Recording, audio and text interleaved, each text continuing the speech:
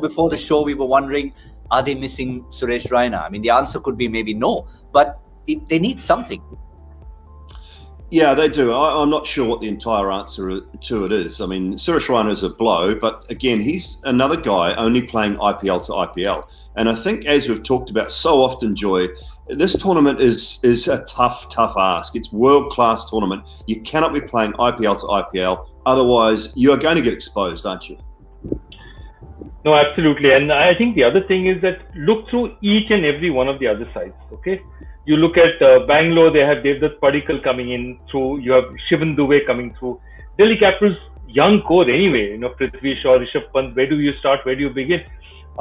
You have Mumbai. You have Rahul Chahar, who's bowled beautifully. Rajasthan, Tewatia, but not just Tewatia. You have a look at the young batsman up front, Sanju Samson.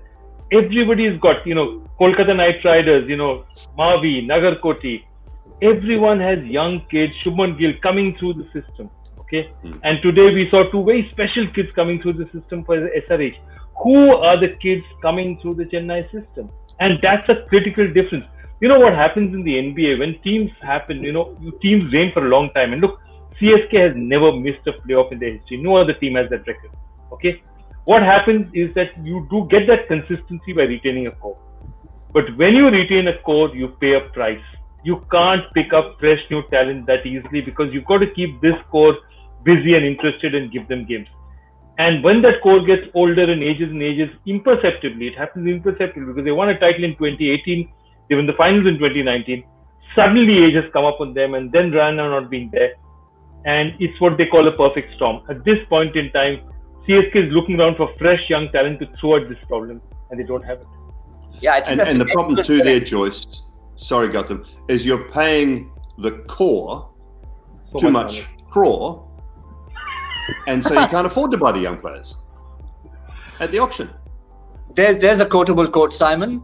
Core equal to crore, too much. Yeah, but, you know, I think to just further on what Joy was saying, you know, I'm not a follower of the NBA, but I can look at other cricketing leagues. And even if you look at, say, a Canadian league, you know that each franchise has some young Canadian players who they are actually mentoring, and they will do well no matter what the franchise does. And at the end, it'll be good for Canadian cricket, which is what we're saying. All the other franchises have these up and coming under-19 players or picked out of nowhere players.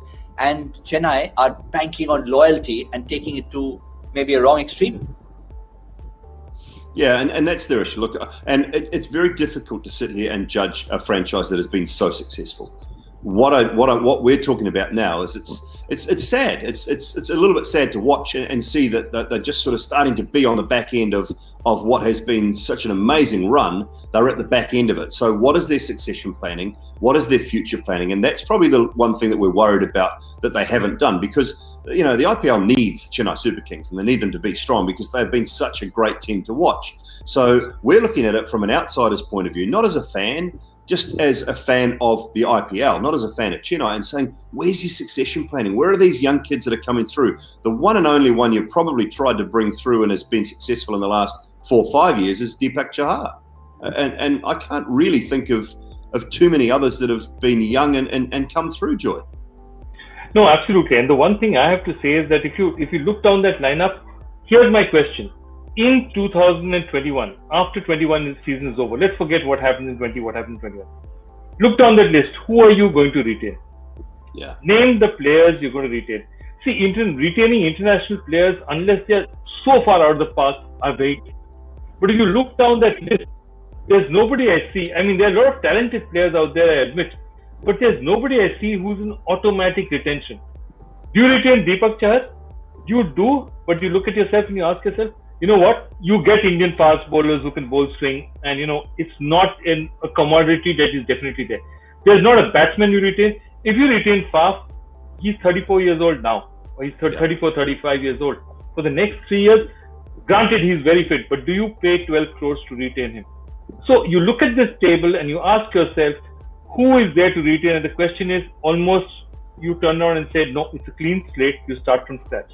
Now, I'm not saying it's a bad thing, but it's a completely new franchise after that. You might look at, I mean, if you wanted to base your team around 3 overseas players who will be vastly experienced buy in 2 years' time. You might say Ngidi, Hazelwood, Curran.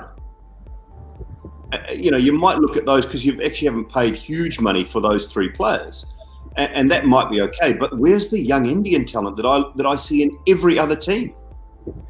Yeah, and the problem with that is the way the retention works in the IPL is you have to pay a fixed X amount of money for player A, X amount for player B, X amount for player C. What happens is that money may not justify a Hazelwood, a Curran, and Ngidi, because you need to pay that kind of money to batsmen who could likely be to play 15, 20 overs to you. So that's a problem that they'll have staring at them at the end of this. Look, I know they probably knew this in 2018 to a certain extent, because they knew that, this is the way it's going to go. But I think even they did not understand, maybe this Raina thing wouldn't have happened, Harbhajan wouldn't have happened, that the perfect storm would hit them now. Perhaps they thought this is good enough to last a little bit more for them.